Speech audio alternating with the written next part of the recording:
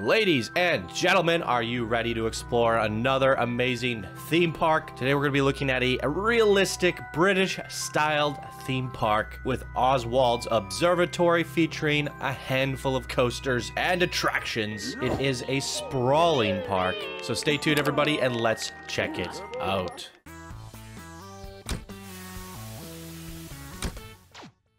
Heyo, my Polatic Coaster friends, Johnny5 Alive here, and welcome back to another episode of Park Spotlight. Today we're looking at Oswald's Observatory, created by Squashpickle. Love the name. One of our Discord builders and bronze patrons. Thank you for your support, Squashpickle. And a shout out to the rest of the patrons here. If you guys want to get your name added to these credits or the credits at the end of the video, or have VIP access to the monthly vlogs and Discord VIP room, as well as get Spotlight priority, like Squashpickle has here today, you can check out our Patreon program. It offers all sorts of amazing stuff for the supporters. So thank you guys for supporting the show. And with that out of the way, let's see what Squashpickle has to say about their park. Inspired by Moomin Little Sox's Worthington Farms, Oswald's Observatory is a realistic British park with a history of delighting their guests. In 1963, Oswald Archimedes constructed an observatory to observe the stars above the idyllic British countryside. 10 years later, the humble Oswald's Observatory opened to the public as a tourist attraction with a carousel and a picnic field. Over time, as visitor numbers grew,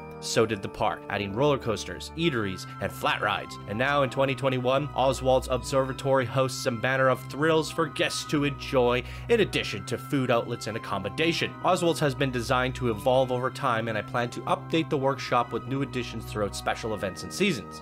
That's interesting. The park uses TMTK to achieve realism, which can be found on the right of the page of the Park's workshop. Oswald is also a budget realistic park, so facades and show buildings have been used. Please experience the park during day, but ride trackless dark ride at night. Looking forward to hearing your thoughts. To all the Channel 5 team, thank you for entertaining the Planko community. You're very welcome. All right, ladies and gentlemen, let's get right on into this. Okay, welcome back everybody. I hope you're all doing fantastic today. We are just getting off the bus here, and as we can see here, this is the Starbucks coffee and hotel, Oswald's Hotel. So we're at the very back end of the park with all the accommodations. Hotel Oswald. Checking things out. Look at this. This is looking really nice. So we pass on through here. We got some farmlands. Oswald's working the farm. What do we have here? The Oswald Village. So if you want to stay overnight, you can get yourself a little bunk. Rainbow. I think these are shoutouts. Crystal. Shoutouts to some friends, some Easter eggs, sunshine, golden view, or maybe not. Maybe those are just random words. I do not know. Boom, bum, ba-da-dum, bum. I can hear some flower. Ooh, look at this parking lot. Tons of gardening in between. We whip across this massive parking lot, only to arrive at Oswald's Observatory. Let's get it. Ticket sales. Get your ticket. Ching. All right, we got our tickets. You can see the guests are pouring in. Now, when your park runs well, I don't know if it ran well on Squashpickle's end, but it definitely runs well on my end.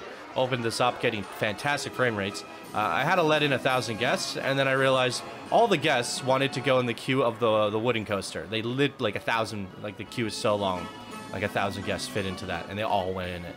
I'm like, crap, I guess I better let in another 1,000. So here we are. We have 2,000 guests. I had to open up all the rides and attractions. Anyways, the point is, if you have a well-running park, let some guests in, open up your rides, and have a good time. So it's all ready to go. But I understand it. Leaving it up to the if other people don't have the best computers, maybe it's better to have a ghost park. But I think this park runs just fine on most machines. Here we go.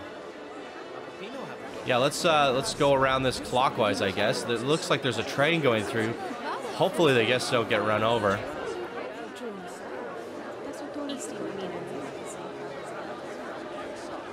I think we should go on the Coca-Cola drop.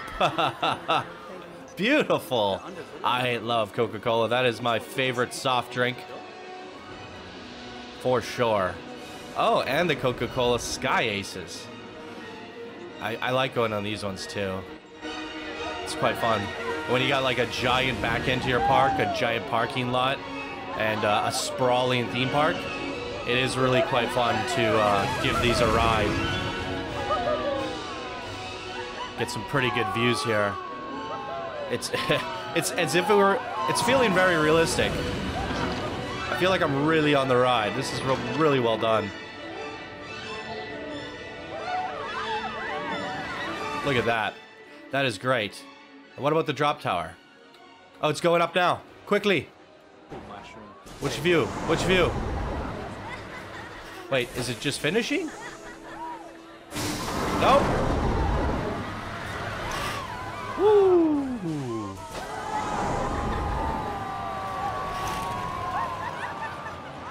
Nice view of the park there. Can we get like a different row? Is it gonna launch one more time? Is it a double launch or is it a single? I think it's letting us off now. Every time I get off these, they launch one more time. I think that's it. Alright. Atom Inc. Ooh, nice looking build. Oh, spinning coaster. That's fun. There's a look at the results. Everybody. I think we will do a chase view for this and we can watch the spin.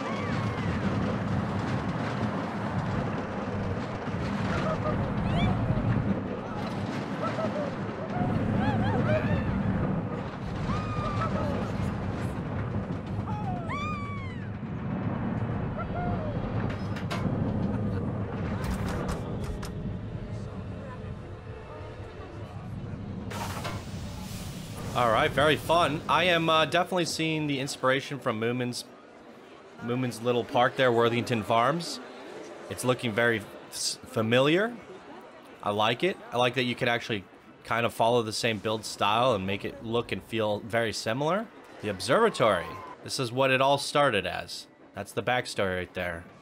And then it just kept on adding more and more and more. What do we got back here? Some industrial area. Twist Again. Time Industries. What are they queuing up for? There's a double queue here. And a Ferris wheel that nobody wants to go on. This guy doesn't look too impressed. He's like, my kids want to go on this. Darn it. Why are there two queues? I think this is the nighttime one. Is this the one they asked us to go on at night? What is happening? This is a dual synchronized shooting ride? I have never seen that before. That is cool. If that is what I think it is, it is. Oh, too bad we couldn't play this co-op or something. Have Zella in the left one and I'm in the right one. That'd be kind of cool. If they could manage to make Planet Coaster 2, if they do make a Planet Coaster 2, hopefully, if they could manage to make it co-op somehow, that would be incredible. If they did it with the Unreal Engine 5, they could do it. I know that level designers could design it like same time in the Unreal Engine 5, and that is going to be a game changer. Games are going to be able to be worked on so much quicker. Okay, I guess we're going to be riding this like twice or something. Start the shooting ride. All right, let's try this out. Oh, shoot. What? Nothing works.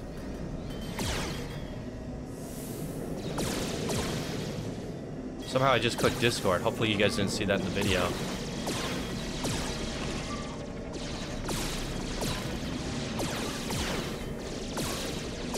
Yeah, this doesn't seem like it works. Huh. Nope, not going for that one. See, I'm hitting them, but nothing's happening.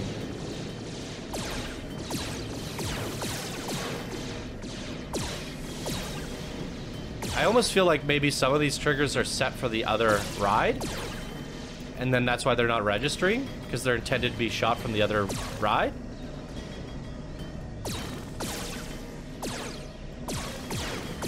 Huh.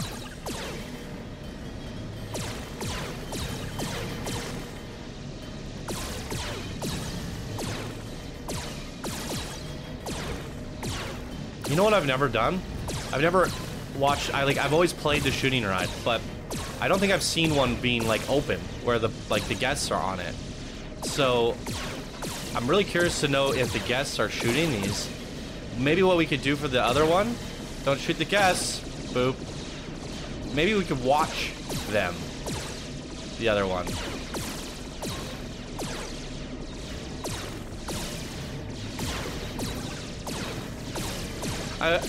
It's a little chaotic, like it does feel like an actual shooting ride, like try to hit as many targets as you can. But I think like the new standard for these shooting rides, like this little statue is kind of cool, but like trying to shoot objects, like because you can set triggers to animatronics and stuff.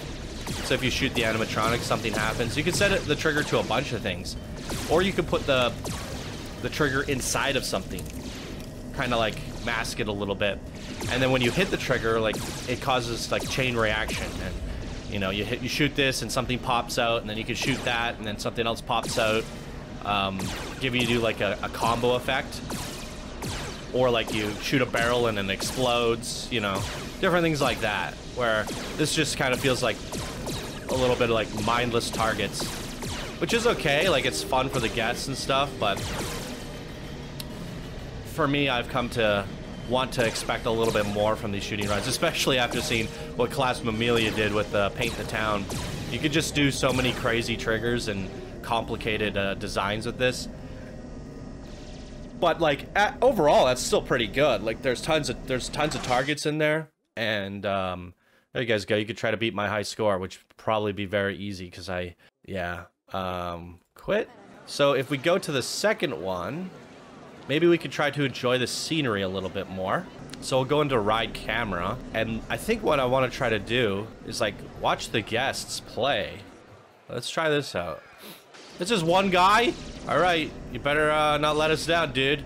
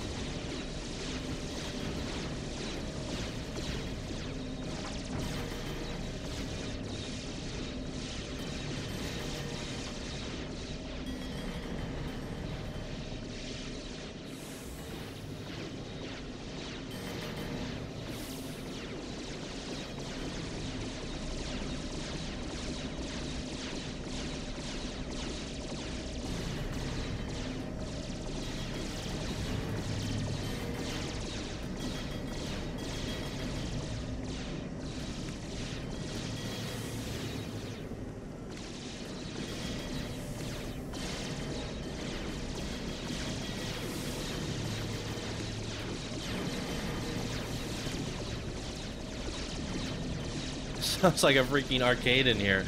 I think what you could do, I do think some of them are intended to only work for one of these rides.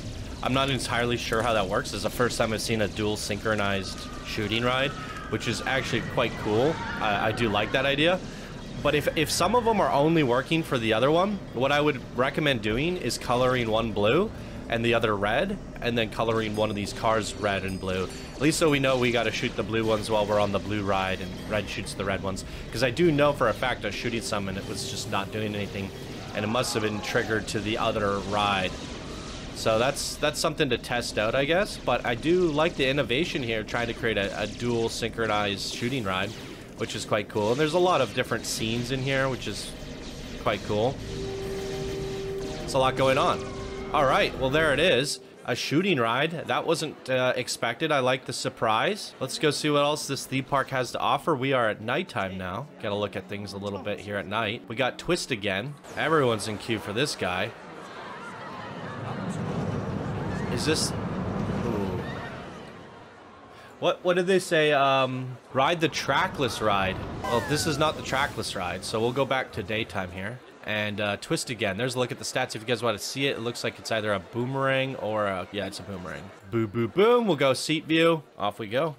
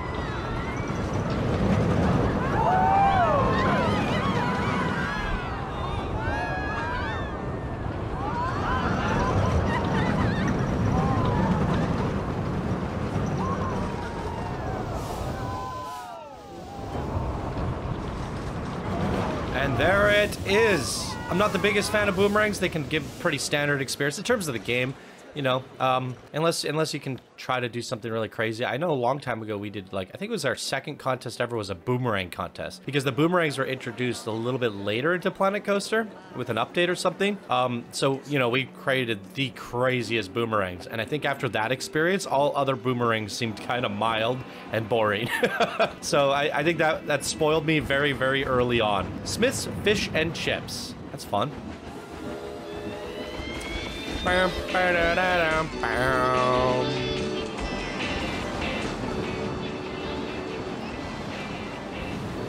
No entry, staff only. Fine. Wait, can we go in here? Nope. To be continued. And well, you know what this reminds me of? I see a message from Moomin on Discord right now. He sent me a picture of the whirly rig and a little space, and he says, "Get building." And this is inspired by Moomin Little Socks' Worthington Farm. Just reminding me that I'm supposed to get into Planet Coaster and build something. Hopefully it's not too late. I'll check my messages after this park and see if I still have time left to fill my spot. I kind of forgot. Too many things going on. Oswald's Theater. Ooh. I guess if I do that, I will do a little speed build and make a video on it, I guess. Herp-de-derp-de-der. I guess I'm making a whirly rig. It's really not my favorite ride. I just like this song. I'm gonna hate the whirly rig after having to build one. Spin. Ooh, look at this ice cream truck. Oh, that's a good soft cone.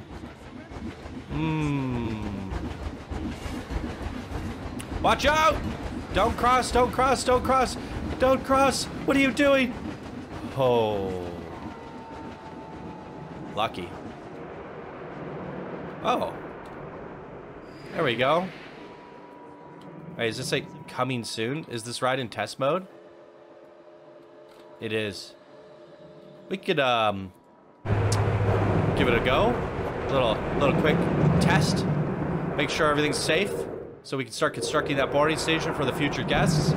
Now, it is interesting. Squashpickle said that this is going to be expanded upon throughout the seasons. Something like that. So in theory, this is a work in progress, and this area is going to be built. It says coming soon. I don't know how I feel about that, because we usually say we don't feature work in progresses because we want to just see the final thing. And the reason for that is because if we do get an update, say you add in this little area here and maybe an area back there, we're exploring everything, like 90% of the park we've already explored. We would only really be updating those back areas, and that's not really a full video. It makes for a very awkward situation, if you understand what I'm saying. So it's kind of like, what do you do with it? Unless you double the size of the park, I don't know if it's if everyone's gonna want to ride all the rides again, and unless you like update everything and change everything, but that's just a lot of work. Why not just, yeah. Anyways, Barn Racers, it's a wooden coaster. There's, look at the stats. We're gonna go at the back of the train, train 1, seat 6, the back, popped up. Watch them all put their arms up, enjoy the ride.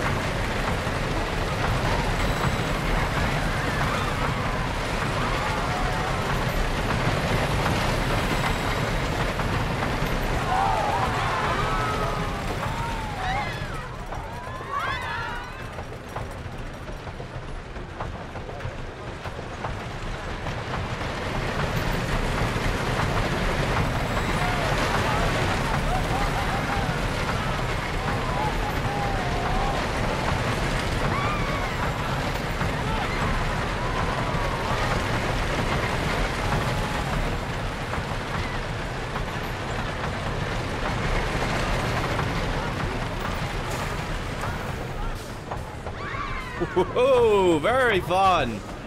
Gotta remind you guys, Squashpickle is currently listed as a builder, one of the newer members to the community, not the most experienced in terms of what they've created in the game and put on their workshop so far. And this is looking very expert quality. Everything is polished, there's attention to detail everywhere, and it looks fantastic.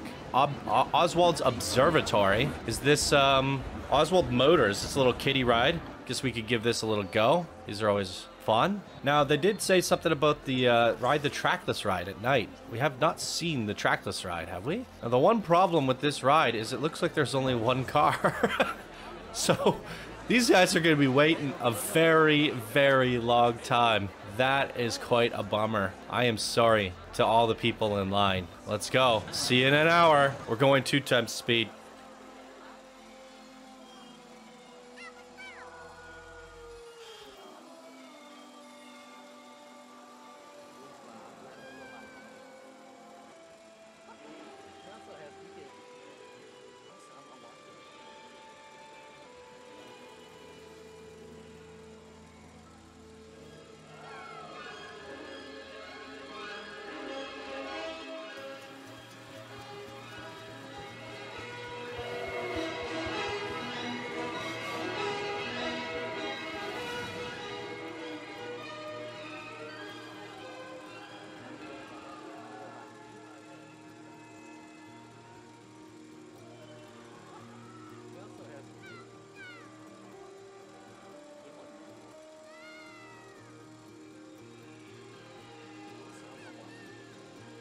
You know what? Passing by that that flat ride there, the flying airplanes, it had me thinking. It's very rare that we see ride or coaster interaction with flat rides. It would be a fun experiment if that was the main primary focus of somebody's build. So you have coasters going through Helion rings, right through Ferris wheels.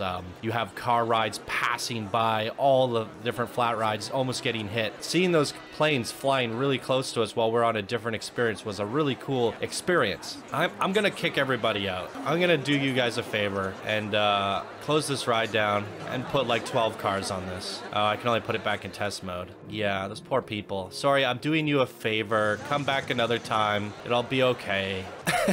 But yeah, I would like to see a park where it's like pure ride to flat ride interaction and see what kind of results you could get from that. Imagine like a coaster like flying through this Ferris wheel and zipping around it and back through it, and boomerangs passing through Helions, and when it comes up and does its little roll at the top there's a ride swinging through it like a hammer swinging through it, you know? There's a lot of interesting things you could do with that. We still never saw the track ride. That must have been this. Time Industries. Time Turners? Let me check the ride list. The trackless ride. Is there something underground? Doesn't appear to be. Whoosh. Maybe we could give this train a ride. Why not? We're pulling into this station, Oswald's Railway.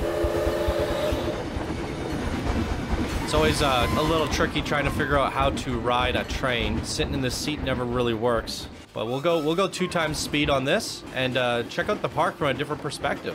Watch out! Ugh.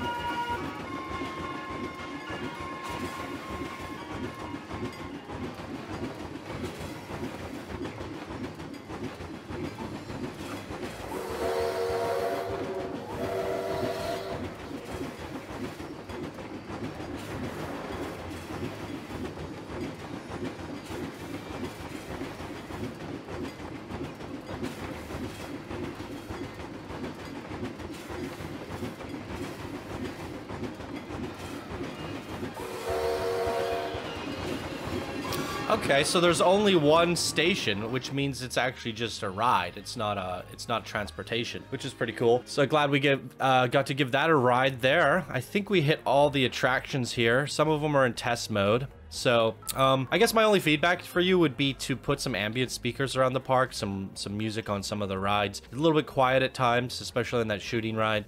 You know, just a little bit of music can go a long way. The half the rides being in test mode, this one back here, this one, and the coaster here, and then the coming soon areas, it makes you kind of feel like, I wish I got to see what that would have looked like. And as you saying this is an ongoing project, you might regret that later, because you're going to start either on the mini park contest, you're going to do this, and then you're going to go, oh, Oswald's Observatory, I got to go back and update that. And for what, like an extended little area over here, a couple rides over there, unless you actually go all the way out here and all the way out there. And even if you do that, add to here, add to there, I don't know, it's less real estate than what's currently being used. So it's actually, you know, it's not going to double the park size or anything. I guess what I'm trying to say is I don't know if continuation parks is a good plan, but I could be proven wrong. If you send this back in one day and it's double the size and it's, you know, reinvigorated and all this stuff is different and updated, so it's a completely new experience, I'll be proven wrong. But that is a big undertaking in my opinion. And honestly, what we saw here today was quite fine enough. I think this is a good complete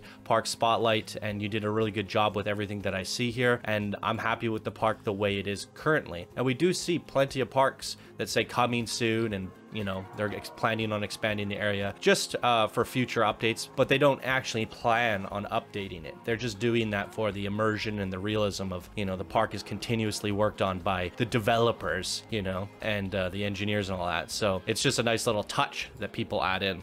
But usually they have the park 100% completed, and that's just an addition. So yeah, I thought everything about this was great, especially for a builder. I mean, I think you deserve a promotion off of this 100%. You know, the parking lot space, the back area, it's all looking really nice. The park was really fun, very realistic, some great immersion in there. I love the little flat rides. It's great. This is just really well done. Definitely feeling similar to Moomin Sox's Worthington Farms. If anyone had seen that, you'll definitely recognize some of the styles and how it was constructed. It's really good stuff. I think you did an awesome job, Squashpickle. Love the name.